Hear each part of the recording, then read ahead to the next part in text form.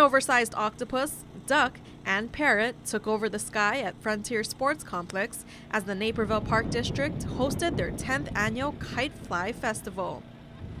Many visitors came and kept their eyes to the sky, watching kites of all sizes soar up to 150 feet in the air, as others learned to fly a kite for the very first time. I like how you can manipulate them to doing what you want them. You can make them do tricks and all that stuff. The free event also featured activities throughout the grounds for the whole family to enjoy. We were here to come play on the bounce houses and eat food and have so much fun.